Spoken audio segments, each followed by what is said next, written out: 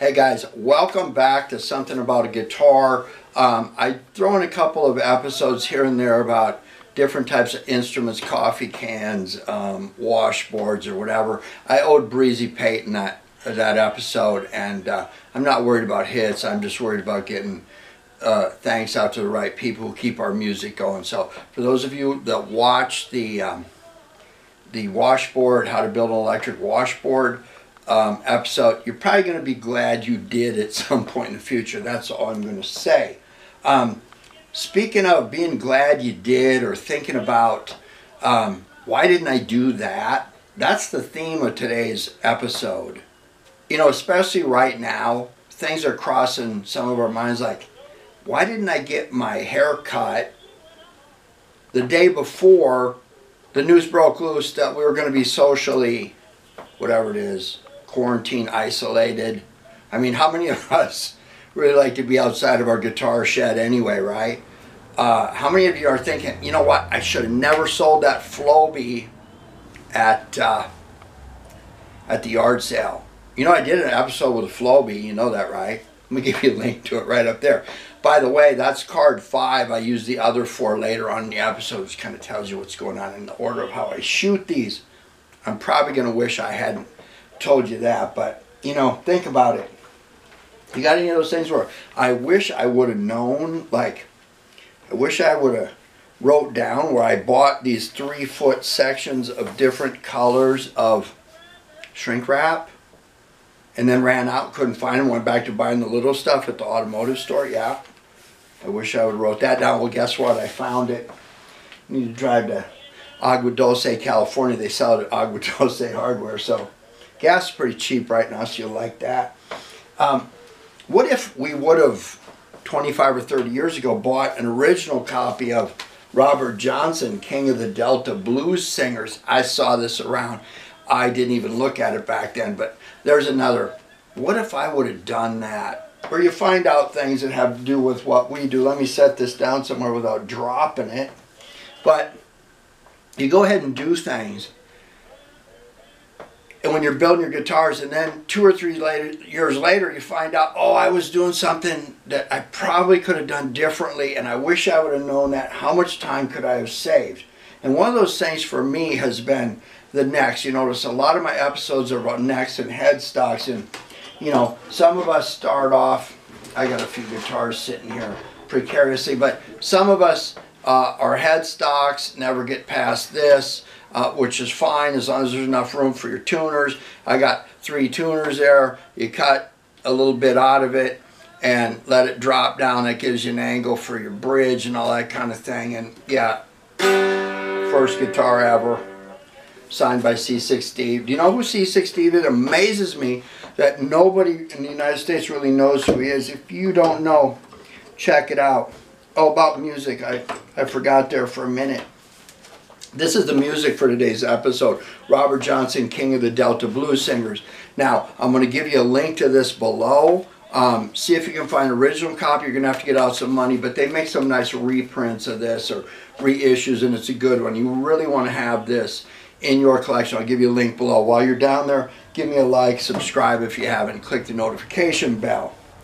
Anyway, I got away from that type of neck and started going with, or headstock, and started going with this kind. This is the kind I'm known for. Every once in a while you'll see them rounding over here or even straight. But I went to this, and where I found this was, I got a template from my friend Darren Dukes when he had Delta Groove guitars. I don't know if they make these anymore or whatever, but I've had this one forever, and it works out good for me. So I usually trace these out. I cut my scarf joint on my headstock wood, and then trace it out. And there's going to be a link later on in the episode about headstocks 101 and scarf joints and how to do all that. But I run across something a while ago where instead of drawing this out like this and getting this pattern here and tracing out and take it to a scroll saw, which I started doing that first after I used a coping saw. That was kind of rough, especially when you start doing these curves and stuff. But I ended up getting a scroll saw, and the thicker and harder the wood got, the more difficult that became. Then I bought a bandsaw, and going around the corners it's tedious.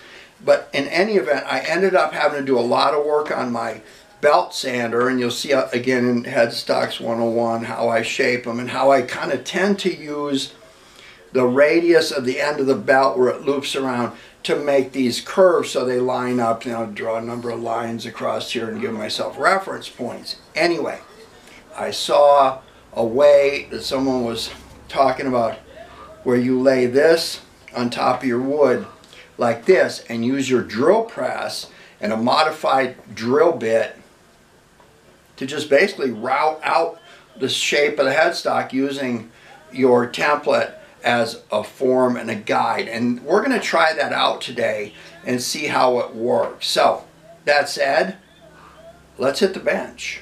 All right, guys, again, one more time, Robert Johnson, King of the Delta Blues. If you can get this one on an original album instead of the reprint, good. Recorded November 1936 and in June 1937. Great liner notes here. Good poster on the inside. I think you all know that picture. Anyway, get this one in your collection. It's what's playing in the background today. Now, as usual, I'm going to tell you what's on my bench. I've got another Mississippi trailer house, sun house, whatever you want to call it, guitar going on. And we aged the box. Blue, hey John Sawyer, shout out to you. Got the tailpiece on, got our Mississippi matchbooks on. And hey, shout out to Galia Volt. Galia Volt, if you don't know who she is, you really should find out, because if you don't, I'm going to teach you. Then hidden under all this, got some more Mississippi license plates in, putting up these, getting a collection of these house plates. Hey, school bus. Hey, Bob Log III school bus. Got a couple of school bus plates. And I'm going to be building a few of these, but I think the special of the group is, look at that, church bus. I'm going to, I've got some, believe it or not, church matchbooks and a couple repent postcards and whatever. I think I'm going to put that one together and call it the Sinner's Special. Anyway, that's what's on my bench. Let's move on to... Okay, I've got this guitar turned around. It's got Holly Springs right in the middle. Hey, you know Mississippi loves you, right? Anyway, we've done quite a few episodes on headstocks, how to cut them, Headstocks 101. I'm going to give you an iCard link to Headstocks 101, and then you can kind of pick up everything there is to know about headstocks and more, how to find a pattern for one you like, how to size it down for the size we need to make cigar boxes or coffee cans or whatever it is we're doing. But the whole thing here is, I'm going to show you a trick, because after you cut your scarf joint there, remember the scarf joint jig episode I did? I'm going to give you a card up there too. There's 2 of my 5 cards gone, got to keep track. But anyway, you've got to cut this out and shape this out, and that's a lot easier if you have a template like this one. I got this one from Darren Dukes. Typically you cut your headstock, your scarf joint angle on it. I planed this. Remember the episode about planing headstock so your tuners will fit? We called that one turtle heading tuners. There's card 3. You're going to want to see that one. Anyway, once you get your headstock the way you want it, then you put this like so. Then you take a pencil and you trace this out. Then comes the tedious part about taking it to a scroll saw, which isn't really big enough. It does okay down here, cutting this part out when it's thinner. It has a tendency to flop around. You can take a bandsaw, and then you've seen me cut these out, take a bandsaw to them or a jigsaw, and then use the radius on my belt sander to get these curves right. I'm going to show you a little trick today that I heard about from Darren Dukes, and here's card 4. This is nothing I thought of, but there's an episode somebody did on how to use a drill bit to cut these out, and that's what we're going to do today. So, I don't want to steal anybody's work. Again, shout out to Darren Dukes, and the episode that we all go back to is done by a guy that builds guitars, and you'll see that by clicking right up there. Now, I hope you'll continue to watch this one instead of that one, because you don't get the quality humor and the bacon flavored toothpicks in those other videos. Alright, can you all see here? We need a little bit of highlight. Yeah, I think we do. Yeah, you can all covet my Mississippi church bus license plate. You're going to love this one when I'm done with it. Anyway, so what do we need to do this? Well, first thing we need is some thin scrap. Maybe these cheaper boxes, light piece of plywood, something like that. We're going to need that. And then we're going to need our headstock, a piece that we're going to use to cut out. And then we're going to make sure that this all fits on here. Like I said, I already traced this one out so we know it will. We can do our little sample here. Again, I ran this through a planer. It turned out nice. I like that color. It's all marked off with the center lines and everything. So when it comes time to glue it on the neck, we're all right. So what we're going to need next is some of this blue-sided tape, because what we're going to do is we're going to put some tape on here and tape on here. And then we're going to put this at the bottom of this to protect it from our drill press. What are we going to be doing with a drill press? Well, I'll show you. So first thing I'm going to do is put these together.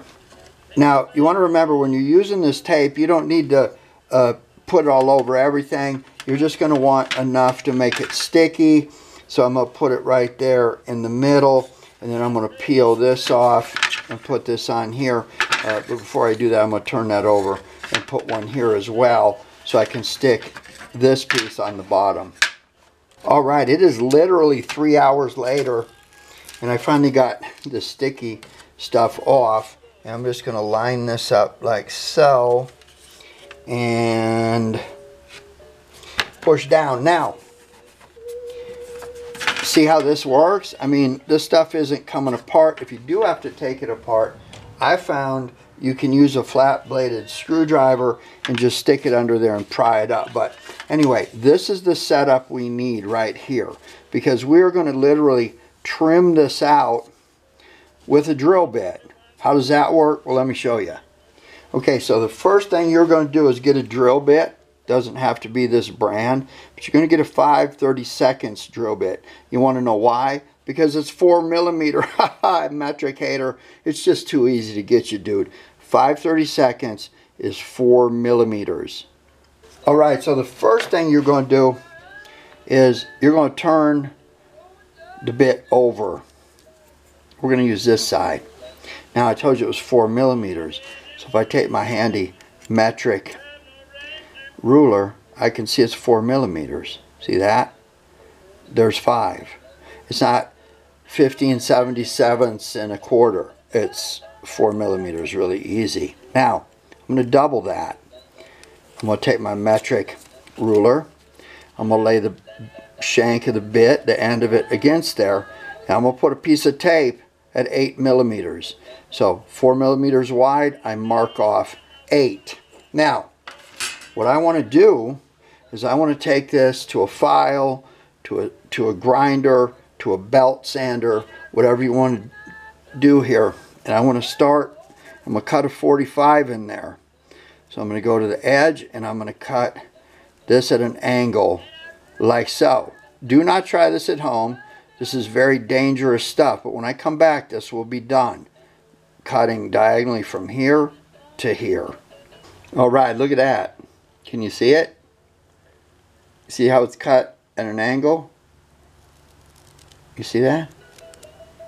That's what you need right there. Now, we're going to take this, and we're going to chuck this up in a drill press, like so. We're going to take this tape off. We're going to chuck this up in a drill press and make sure that this is where this usually is. You with me? Let's go to the drill press. I swear it took me less time to move my whole camera and everything over here than it did to get that backing off of that two-sided tape. Anyway, I know that you've never seen anybody do this before, but you're going to put the drilly thing, what do they call that? The teeth? I don't know. But anyway, I'm going to put it here, and I'm going to chuck this thing in here. Have you youngsters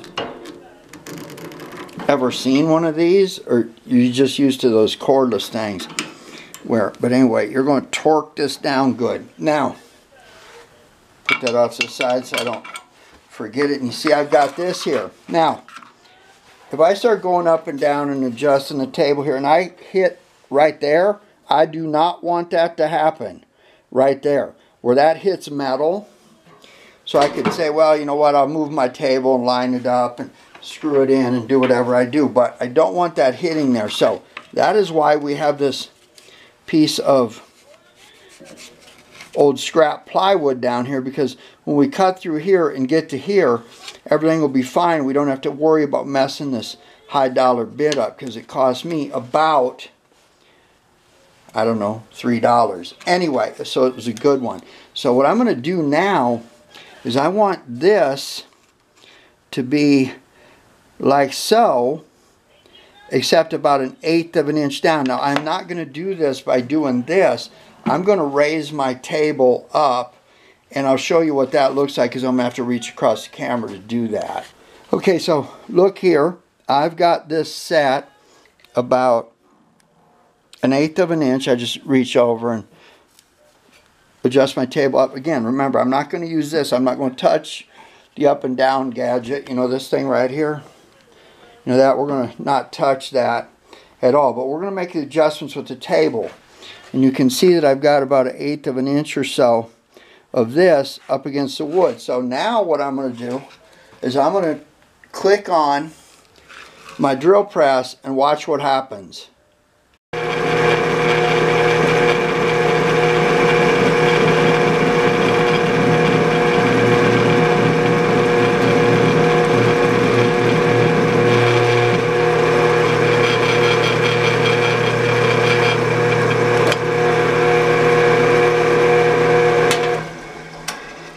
Okay, so that looked kind of sloppy, but when I take this and go like so, you're going to see that this is cutting a trench in, and it uses my template as a form. So our little bit there has become basically the equivalent of a router. So I'm going to take that down another 1/8 of an inch, and I'm just going to keep doing passes. Now, the thing to remember is you've got to have your RPMs.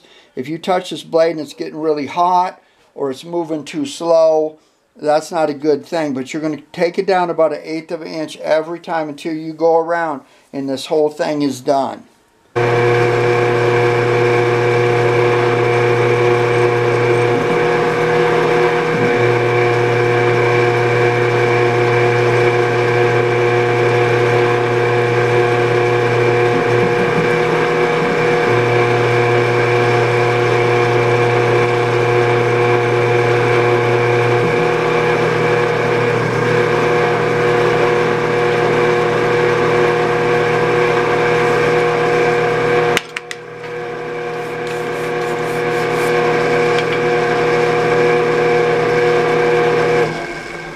So anyway, I'm going to go ahead and cut this out all the way around. No sense in you watching me do that. And I'll show you what it looks like.